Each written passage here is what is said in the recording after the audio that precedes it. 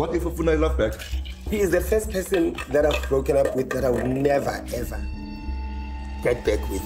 Ever. Are you being for real? My friend Mao. I don't know what the intentions are. I don't care what the intentions are. I don't even want to care or want to know. I have blocked this person out of my life, out of my phone, out of my everything. Like, honestly, like, I should even regret why I'm Blocka anyway in the first place. Anyway, I've never had in my life can proudly and boldly say, and I'm not angry, I don't hate him, I don't give a He's the one person, even if they called me today and said, Ulele Stratin, I'm telling you, I would take a pillow for him. 18, 16.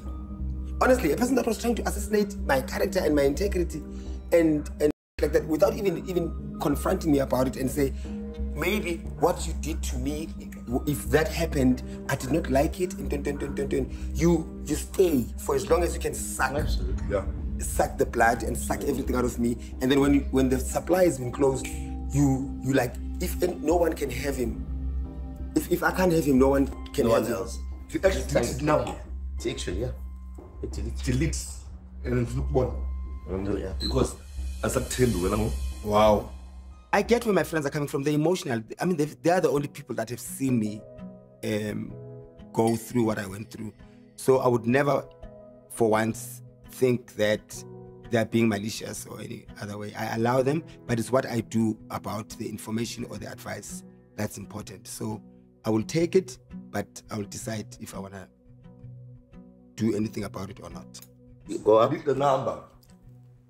Up again? No. Unless you feel like you need it. No. Go up now.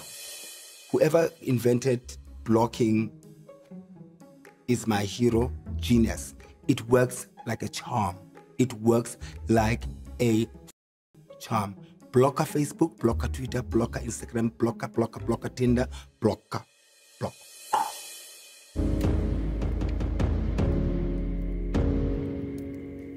Some gaga, I can do whatever. I can do whatever.